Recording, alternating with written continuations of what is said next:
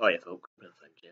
Right, I'm going to be talking about something that's been on my mind for a while, and it's something I know I might get some criticism over, I might not, I don't know. Right, mental health.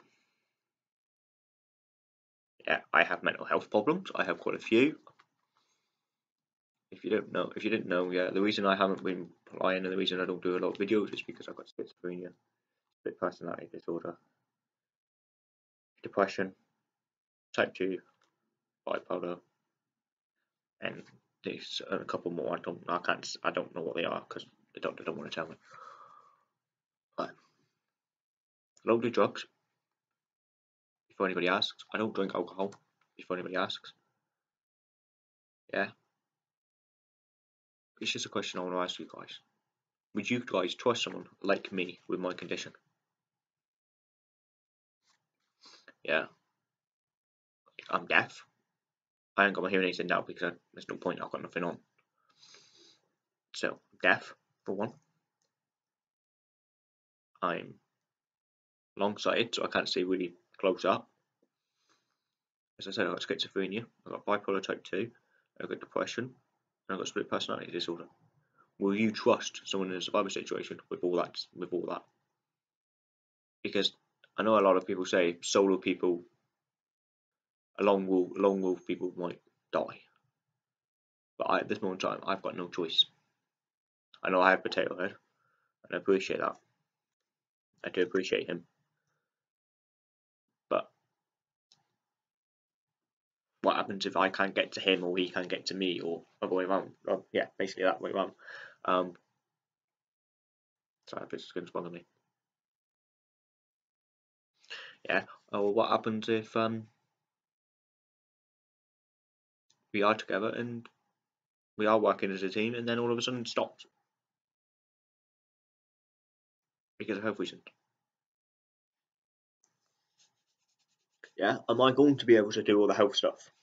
I might not health stuff. Am I going to be able to do the water? Am I going to be able to do the fire stuff? Am I going to be able to do everything like that? Would you trust somebody with all these mental health problems? Would you trust somebody who's seriously ill? Yeah. It's just a question that everybody don't answer. Everybody avoids it, or people go, yeah, I'll trust you. Yeah, I'll do this. I'll do that. But if it comes down to it, would you? Would you be willing to be working with somebody with mental health? Would you be willing to work with somebody who sometimes, as you can see, I'm in my house. It's raining outside. I'm in my house. Yeah, if I was outside, I can't explain it. I'm a completely different person in different places. Yeah, but would you trust someone with mental health in your team? Yeah, like your family member. Like say, I don't know, say I went out with my family. I don't have a family of my own. I have my mum and my stepdad and my sister and my brother, but my brother lives 8,000 miles away in the Falklands. My sister lives 2.5 miles away, maybe 2 miles away, and my mum and my stepdad live maybe a mile and a half away. But we're not close. Close. Yeah, my brother's probably one of the safest places on the planet because there's nothing there. Yeah. So if you had a family, like your family, say your brother or your siblings, would you trust them with mental health? Could you, honest, truthfully, trust them to work with you, or could you trust your partner? But if it comes down to it, would you trust your partner with mental health? I know I'm going to be a lone wolf if anything happens. I know I have the dog. I know I have Dopey Dog. Come here, come here. I know I have her. As you can see, she just comes. As you can see, look, what's that? See, she's here.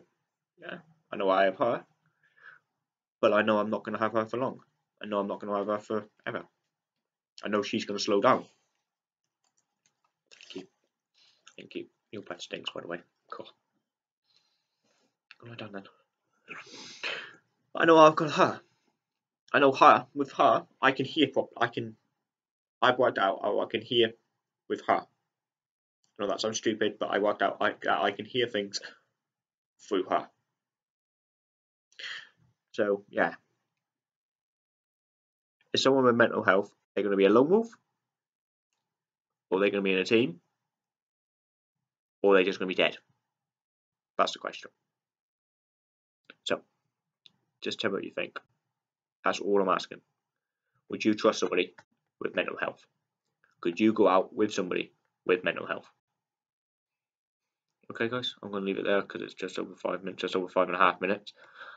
So, tell me what you think, and I'll see you in the next one, guys. Thank you for watching. Bye bye.